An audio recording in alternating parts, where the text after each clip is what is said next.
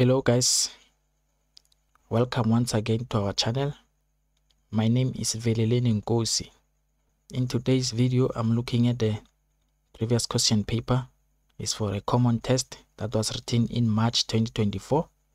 So this question paper is for Life Sciences, grade 12, March common test 2024. Today I'm looking at the section B, question 2. So this question is based on the DNA, a code of life, specifically is for the protein synthesis. So here is the question paper. This is the information. So then here are the questions.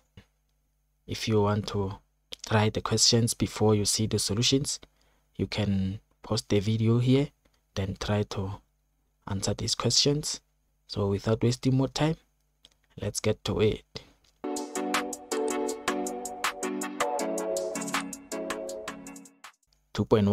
The diagram below shows part of the process of protein synthesis. So here we are being told that this is the protein synthesis, and then we know that protein synthesis is divided into two phases. We have transcription and we have translation. So transcription occurs in the nucleus of a cell, while translation occurs in the cytoplasm.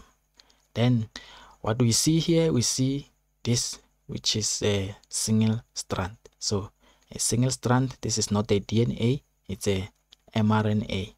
So it's a messenger RNA, and then we know that the messenger RNA pairs with tRNA. So this is the translation. It's not a transcription. This is a translation. So this is tRNA, and the tRNA carries amino acids. So this is the amino acids. These are bonding. Okay, so let me give the labels before I go with the questions. Let me start with R. So R is amino acid, and then P is the messenger RNA, which is mRNA, and then Q, because this is the mRNA, and then 3 consecutive nitrogenous bases of an mRNA are called codons. So Q is codons. We call it a codon. So here we have uracil. So because this is the tRNA, so this is an uracil, and then this is cytosine, and then this is adenine. This is adenine. And another information here, it say this line shows base pairing. So if you can see, this dotted line shows that this U has pairs with this base here. So if this is U and then this base here is A, this base here is A, and then if this is cytosine has pairs with the second last, so this is guanine. So here we've got G, and then A. So here we've got U again, because this is mRNA, it's an RNA molecule. So RNA molecule do not have a thymine. Instead of thymine, we put uracil. So this is U, G, this is U, and this is A. So this is the information that I took it out. So let me get to the questions. So question number 1, 2.1.1, say identify molecule R. So 2.1.1, molecule R is amino acid. And then identify molecule P. Molecule P, so here is A, and then B.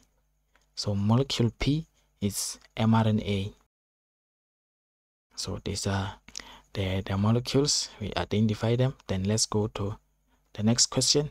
The next question say write down the sequence of the DNA base triplet complementary to the codon Q.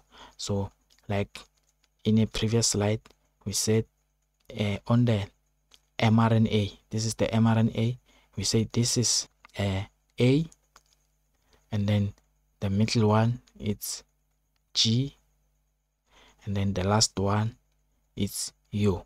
So because this is mRNA and mRNA pairs with the DNA, this information is from the DNA.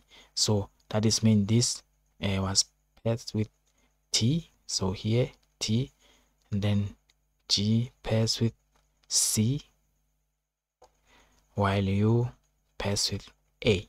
So 2.1.2, the sequence is T, C, A. So this is the sequence for the DNA.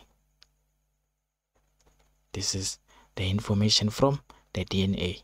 So this is the sequence. And then we go to 2.1.3, say state 1 significance of the nitrogenous bases sequence on the mRNA molecule. We know that the nitrogenous basis of the mRNA molecule is to copy the information from the DNA so that a protein will be synthesized from this information. So DNA do not leave the nucleus. Only mRNA is the one that move out of the nucleus to the cytoplasm. So the function of the nitrogenous basis of the mRNA is to determine the sequence of amino acids that form proteins. So 2.1.3 is to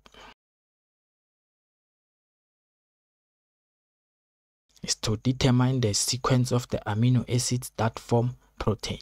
So this are taking the information from the DNA so that a protein will be formed.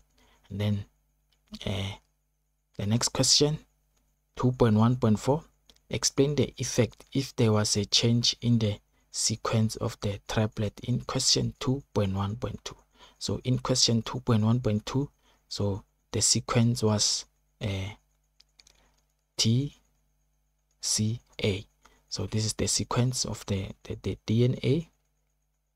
So if this sequence maybe has changed, and then there will be some changes, the sequence of the mRNA is also going to change, and then the different tRNA will be brought to deliver a different amino acid.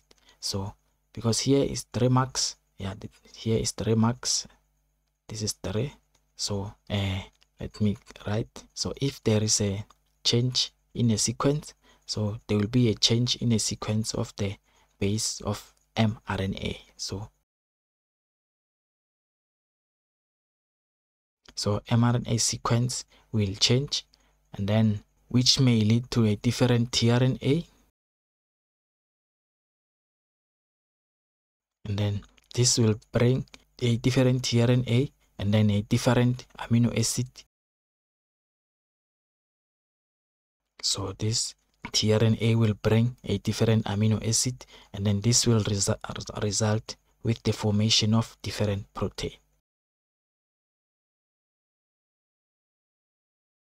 So yeah, this is how we explain the effect of if there is a change in sequence of the triplet in question 2.1.2. So if this is not TCA, so if it's something else, and then this process will take place, the mRNA sequence or base sequence will change, and then which may lead to the different tRNA, and then the tRNA will bring a different amino acid, and then the amino acid, they will result with a different form of protein. So this is how we explain if there is a mutation. So then going to the next question. The next question say name the organelle where protein are synthesized in a plant cell.